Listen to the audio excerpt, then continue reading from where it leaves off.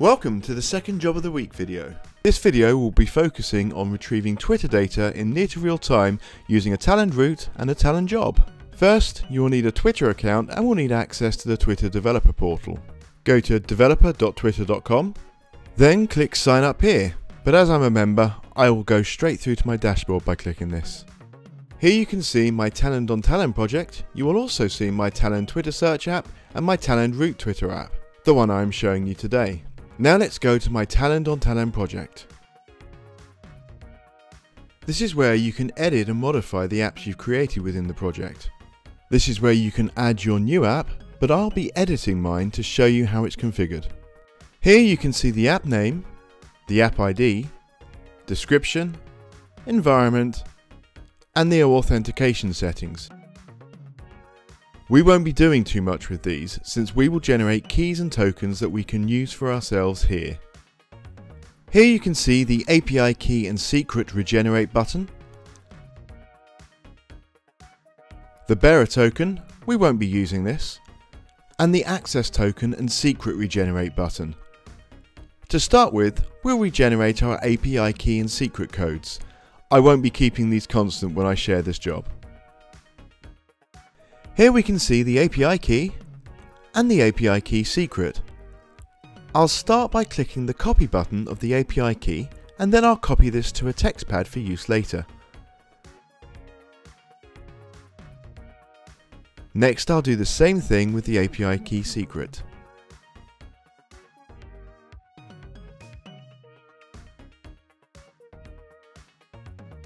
This can take a bit of time, but once it's done, click the Yes, I saved them button. Once this is done, we will do exactly the same thing with the access token and secret codes.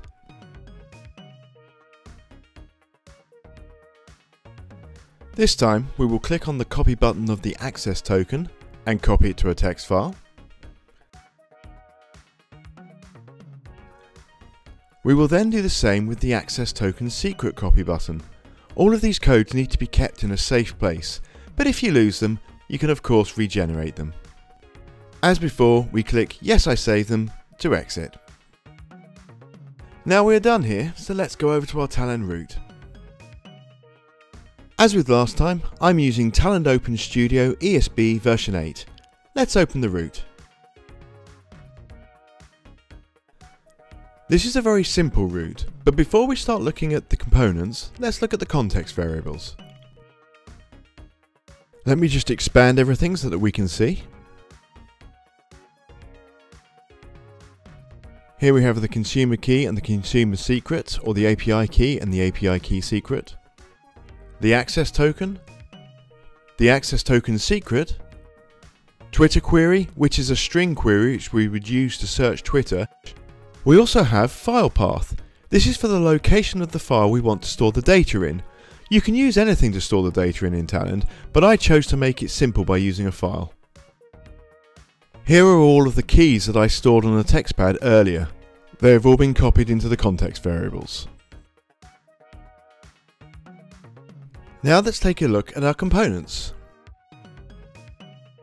We have a C messaging endpoint, a C processor, and a C Talend job. First, the C messaging endpoint. There is a nice trick you can do here to bring up the Talend help for all Talend components. Simply click on the component and hit F1. This will load the correct help page to your browser. Here you will find everything you need to know about the C messaging endpoint. First, let's look at the advanced settings of the C messaging endpoint. Here we need to set the Twitter camel component. To do this, we click the green button and then we go through the list of included camel components. We've already got it set here, so this is just an example. Now let's take a look at the URI in our basic settings. It's a little bit cramped here, so let's take a look at what I've copied onto my text pad so that we can analyze it. This URI is made up of hard-coded text and context variables. Here we have the Twitter search endpoint, our Twitter query context variable, our count parameter set to 100, number of pages set to 1, A delay set to 5500 milliseconds. Filter old set to true. Then we set consumer key to our context variable. Consumer secret, access token and access token secret are set likewise. Let's look at the Apache Camel component documentation. This is really useful with Talend routes. Go to camel.apache.org/components, then search for the component you want on the left hand side. We've gone for Twitter search. This documentation will help you to understand the URI we have put together and also help you modify it if you feel the need in the future. It can take a bit of getting used to, but is incredibly beneficial to put the effort in. Back to our route.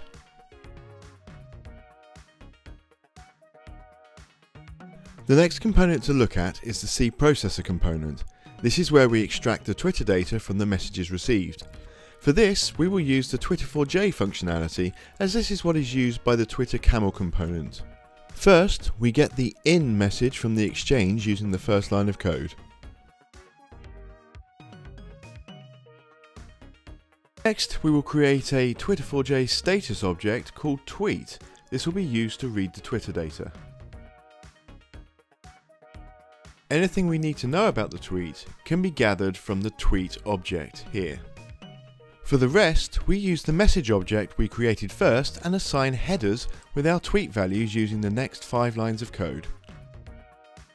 We have tweet text from tweet.getText, tweet ID from tweet.getID, tweet date from tweet.getCreatedAt, tweet username from tweet.getuser.getName, and tweet user screen name from tweet.getUser.getScreenName. Our next and last component of the route is the C Talend job component. It makes use of the write tweets to file job that I have written for this.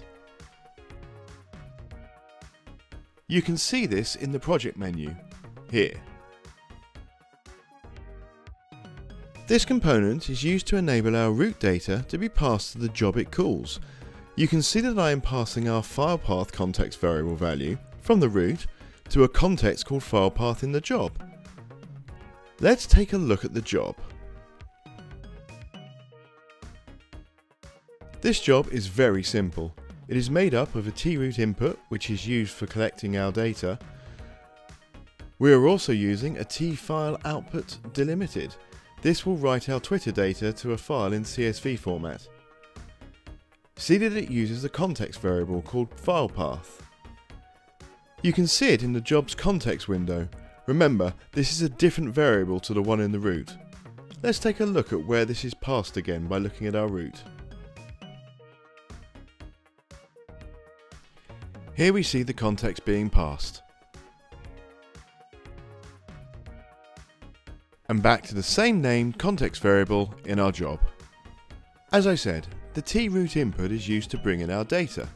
To do that, we need to first create a schema. As you will see, I've created 5 columns: tweet text, tweet ID, tweet date, tweet username, and tweet user screen name. Pay attention to set a suitable date format when using dates, otherwise you may lose important data like seconds, for example. Finally, we'll look at how the columns in the schema are set using the Apache Camel simple expression language.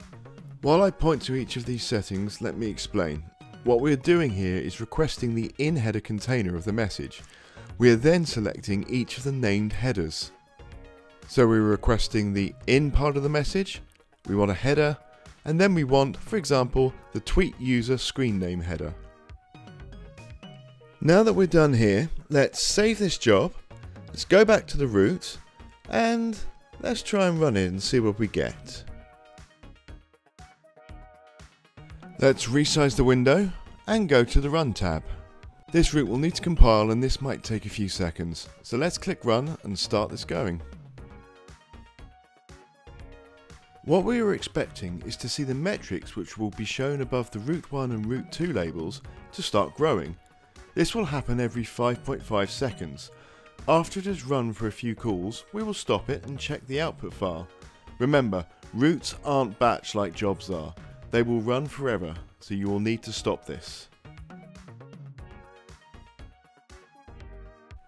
So here we can see the first and second load of tweets found.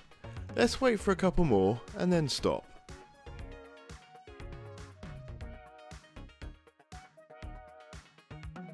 Okay, this appears to be going quite well. We've seen quite a few tweets come through in a few seconds. I'll stop this now, and now we can look at the file that's been produced. Over to the file. So in the first row, we can see the header. We have tweet text, tweet ID, tweet date, tweet username, and tweet user screen name.